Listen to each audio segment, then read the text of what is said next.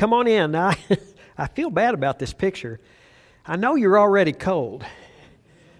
But I had this plan before, and I promise we did not want to illustrate how bad things were and someone just went and turned the gas off. I promise. O&G really is out there.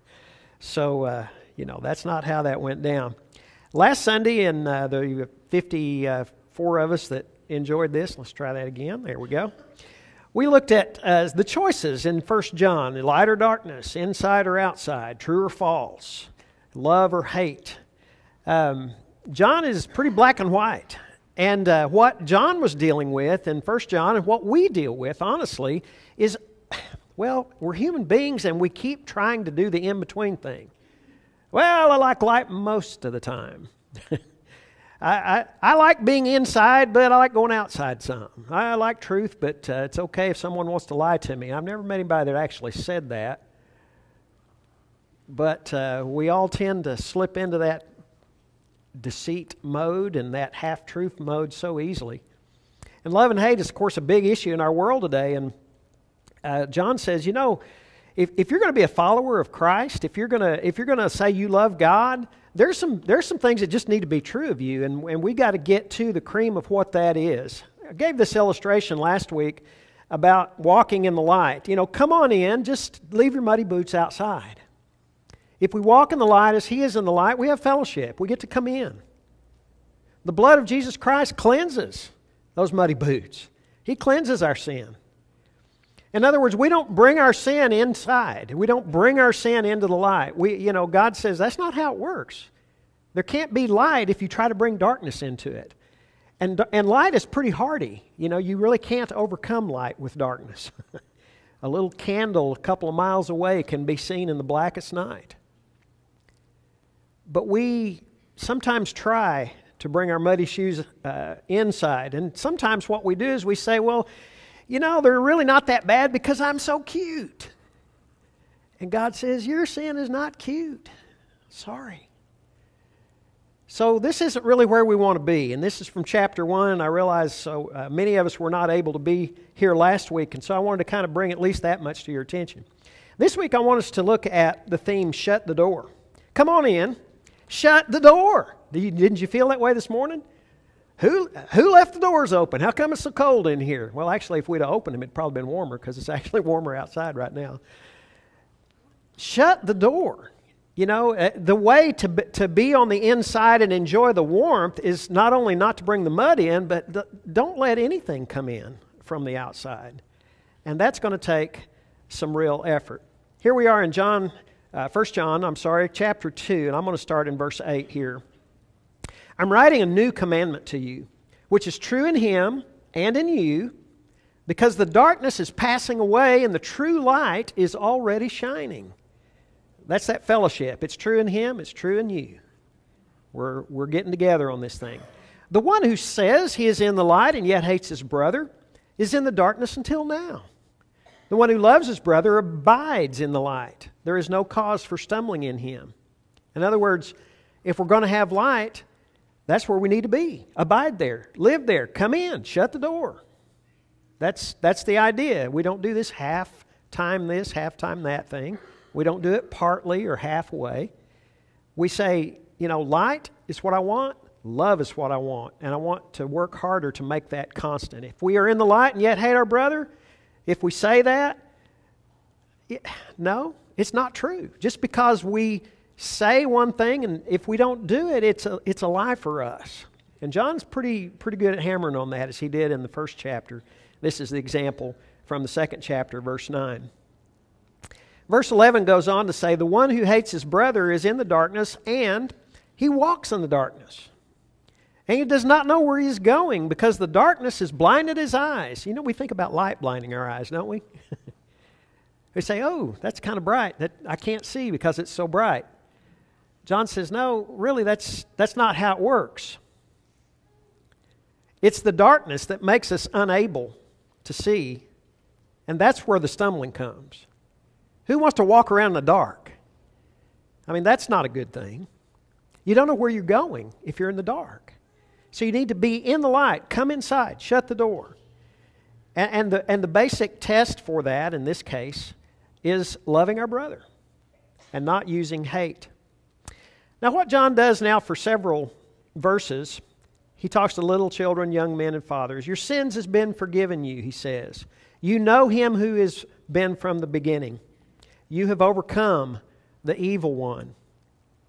He's kind of summarizing, I think, here. And so I look at these messages on the right side of the screen and say, yeah, walking in the light, forgiveness, knowing him, that's that intimate fellowship that we should have. And that making a difference in our lives as we overcome the evil one. He comes back again, he says, you know the Father, and you know him who has been from the beginning, and that would be also Jesus. You are strong, and the Word of God abides in you. And then he sums it up, you've overcome the evil one. How does this overcoming happen? I mean, John's, he's kind of coming along and he says, you need to walk in the light. God is light. You need to deal with sin. You need to love your brother. And really, I'm talking to people who understand this because you've been there. You've done well. You know God. You know Jesus. You've done some overcoming of the evil one. The catch is, he's standing at the door knocking, trying to get you to come back outside. Can he convince you to leave the light? If you're going to overcome, you're going to have to address this one thing. Verse 15 and 16. Do not love the world, nor the things in the world. If anyone loves the world, the love of the Father is not in him. All that is in the world, the lust of the flesh, the lust of the eyes, and the boastful pride of life is not from the Father, it's from the world. It's just very clear when John says, okay, inside or outside, truth or false. How are you going to do this? You're going to love the world, you're going to love God. This is a major determiner of how life is going to go this year as we look ahead and we say, I really want a stronger spiritual life. Well, this is going to be a test. You know how I know it's a test? Because it goes all the way back to the beginning.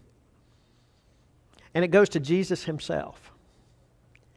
These temptations that are mentioned in John 2, verses 15 and 16, the serpent used in the garden on Eve. And Satan used in the wilderness on Jesus. Here they are. The lust of the flesh, the lust of the eyes, the boastful pride of life. Eve saw that the tree was good for food, pleasant to the eyes and desirable to make one wise. Satan says, Jesus, turn these stones into bread. Look at all you could have. Look at all these kingdoms you could have. And why don't you just cast yourself off the pinnacle of the temple? God's going to take care of you. These are classic stories of temptation. Do you think Satan has changed his mind about how to get to us? He succeeded with Eve, he did not with Jesus. But he's using the same stuff on us. He's coming at us exactly the same way. He's telling you, take care of your body. Give your body what it wants. Whatever that is. However much that is. Do some more. And we're saying, yeah, that really tasted good. Let me have some more. Do you need more? You just want more. That's how we're in the shape we're in. Or, well, yeah, that's about what we could call it. This shape we're in. That's where we have problems with sexual sin in our culture. It's so prevalent and rampant. People say, I think that would feel good. I'll just go do it. It's classic temptation, folks. Satan says, this will be good. This will be good. What do you say? How about the lust of the eyes? That desire for more, that desire for something out there. Grass is greener syndrome. Man, are they hammering it on you now? You already got plans for your big screen TV replacement? Culture's getting you all geared up for the Super Bowl. Best sales of the year. And you need one. Okay. If you need one, you need one. I'm not knocking that. I'm just saying, when you don't need this stuff, the culture's still coming at you. Satan's still saying, how about a bigger one? How about a better one? How about that one over there? You don't want to just keep what you got. Go for something else. And then there's that pride of life, that search for significance, as one author called it. Eve looked at that tree and she said, That's true. I'd be wiser if I ate this fruit. I'd be like God, knowing good and evil. That's what the serpent said. So she's thinking, man, I'd be really good when that happens. Well, except you'd be really dead, because God says you die when you eat that fruit. And he came back at Jesus the same way. You want to feel really good? Feel cared for. Just throw yourself off the pinnacle of the temple and feel those angels bearing you up. Stone's not going to find your foot. Not going to happen. You'll feel so good, Jesus, being cared for. He's coming at you, folks. He's coming at you right now. While we're talking to you this morning, he's talking in your other ear. While Carol's up here telling us about the spending plan, and I'm sorry, it was a little grim.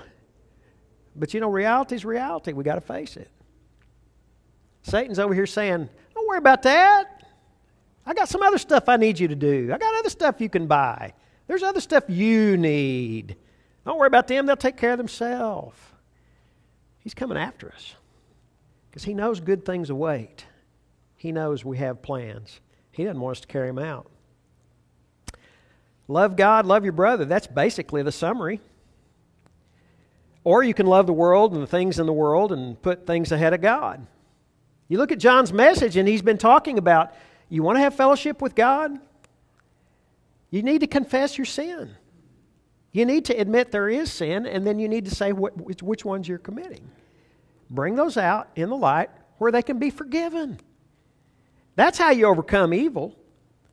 And you're going to want to abide in His Word. You're going to want to hear what His will is and stay clear on what that is, because Satan's always counterfeiting it in one ear. The world's always trying to give you a different standard. Go back and refer to the notes. Check the instructions again. Really? Is that significance? A bigger car, a bigger television set, a bigger house? Is that really significance? Because in my book, it's just more to clean and more to take care of and higher insurance premiums. I mean, think about it. We say, oh, I'm going to go get me a nice new car, and I can afford it because the payment's only this much. Well, yeah, then there's the insurance. And they really like those new cars to be insured. And you're going to have to do it. Tell me, I already know. I lost my Mustang at that same intersection. Those two boys got T-boned out last year. Not a good deal. Not any fun. But if we're going to abide where we need to be, we're going to have to take these messages and put them into the reality of the Spirit, because it's just a different reality the way God sees it.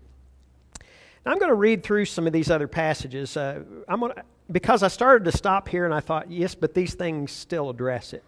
And they really deal with the reality where we live and the solution to the challenges against our faith. It is the last hour, John says. John's an old man at this point. It's the last hour, folks. Just as you heard the Antichrist is coming, even now many Antichrists have appeared. And then a couple of verses later, they went out from us. They were not really of us, for if they had been of us, they would have remained with us. What John is saying is, there's some people, as you look around you, that used to be here and they're not. They went out from us. Satan's picking us off. He's getting some of us. And if you thought about it for a minute, you'd realize this time last year, there was someone sitting in this room that was going to have a really good year, and they're gone, folks. He got them. And that's kind of grim. But that's what happens when you get toward the last hour. He says, because no lie is of the truth. Who is the liar but the one that denies Jesus is the Christ? This is the Antichrist, the one that denies the Father and the Son. John's problem in his day were some folks that came along and said, I love this God talk, but don't talk to me about Jesus. You ever heard that? It's all around us. We'll be glad for you to come pray for the city council, Matt Crane, but you can't pray in the name of Jesus. Sorry. See, everybody says, well, let's take the Father but not the Son in our culture. John says that's a lie. Because, Father and Son, they're close. And what you do to one, you do to the other. Try it. And that works with God. And so when people try to deceive us and say, just take part of your religion. The other half's not really that necessary. you're being lied to. The world is passing away in its lust. The one who does the will of God lives forever. You have an anointing from the Holy One, you all know. Whoever denies the Son does not have the Father. The one who confesses the Son has the Father also. If what you heard from the beginning abides in you, you also will abide in the Son and the Father. He's hitting us with a number of things here that really will help us if we'll listen. This is the promise. This is what's at stake, eternal life. These things I have written to you concerning those who are trying to deceive you. As for you, the anointing which you received is from Him who abides in you. So abide in Him, that when He appears, we may have confidence and not shrink away from Him in shame at His coming. Let me go back through that a little bit. It is the last hour, John says. Beware the lie. The lie is you don't need Jesus. God will do.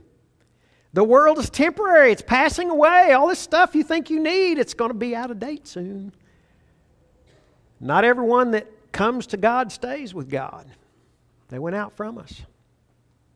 And the last thing I want to do is appear at the throne of God and have to hang my head in shame because I tried to half do this thing. Or I believed some lie and I got deceived and I got picked off. John says these are the critical things that we really need to pay attention to. What's the solution according to just these last few verses? You want to do God's will. That's going to require that you know God's will. But we all understand that there are things we know that we're not doing. And that doing part is kind of important. We've got to get to those things that we know are important. And we've got to find a way to make it happen. Now he says we have some tools for that. And one is an anointing.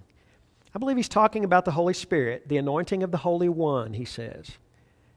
The Holy Spirit that we receive at baptism. We get forgiveness of sins and we receive the gift of the Holy Spirit. That is, in us is the Spirit of God. And if we will listen to that voice instead of the tempter, we know what to do.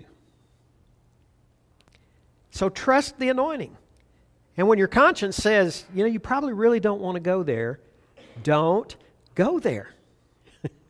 Listen to God's voice. Abide in the Father and the Son to make it complete. The solution here is not just try not to sin. See, that's not going to work. Willpower just doesn't last very long, does it? Think chocolate pie. Willpower just doesn't cut it. If you're going to beat chocolate pie, you better start thinking of something else better for you to eat. See, you got to conjure that up. And so when we abide in the Father and the Son, Satan comes along and says, yeah, but it's nice, pretty snow out here. You say, yeah, but it's cold out there. It's dark out there, and I get scared in the dark. I ain't coming out there. I'm staying in here with the Father. I'm staying in here with His Son. And then he says, be confident. You try and you fail. Okay, you get forgiveness. Get up. I looked at someone's blog this morning. It was called The Eighth Rising. I thought, what's that? It's a proverb, I think, chapter 24. The righteous man falls 7 times, but he gets up. So the 8th time, well, he's still getting up.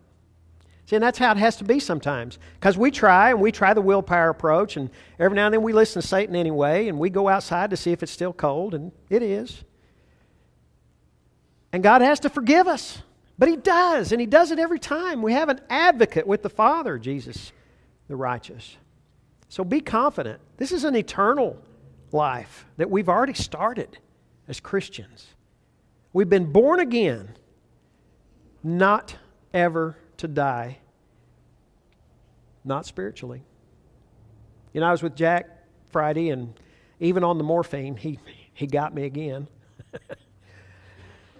We walked into his room, and we're kind of in ICU step down. We kind of walked right through, and yet there's lots of extra monitors and things. And he's on morphine, and walked over to his bed. Bobby had already filled Mark and I in on what was going on, and I kind of already knew, I thought.